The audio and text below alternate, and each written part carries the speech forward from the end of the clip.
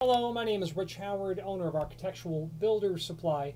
This video is to bring you a closer look at the Rockwood number RM861 wall-mounted doorstop. Very attractive, architecturally pleasing doorstop, not the run-of-the-mill, 2.5-inch diameter convex sort of wall bumper. A bit more attractive. Shown in the 630 stainless steel finish, satin stainless steel is what this is. Two-piece sort of construction. You've got the Duraflex bumper, which is Rockwood's proprietary material for its replacement or its insert sort of material in their stops. And then, of course, the piece of stainless, and that is stainless with a brushed finish. Installation is quite simple. You'll be able to poke through here your screw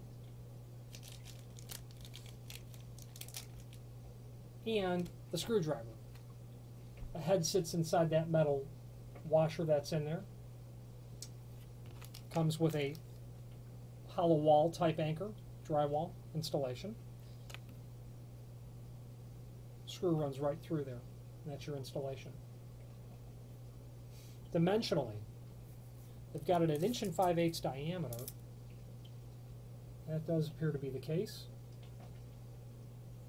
With a projection of 1 and basically 1 1/16, 1 3/32. So just heavy on 1 inch, just heavy on 1 1/16.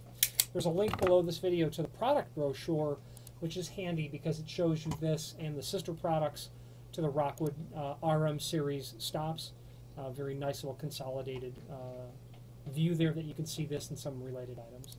Rockwood is a full-line manufacturer of all things trim and auxiliary hardware related, not only wall stops like this, but obviously door push and pull hardware, kick plates. They have a comprehensive listing of overhead stops, and then of course their entire line of Rockwood RM series of architectural door pulls, which is a catalog in and of itself, available by clicking the link to the catalog, the Rockwood catalog page on our site. Available in different finishes as well. Excellent fit and finish is a phrase synonymous with the name Rockwood. If you have any questions on the Rockwood RM860 wall-mounted doorstop or any other Rockwood product, please feel free to reach out to us. Thank you.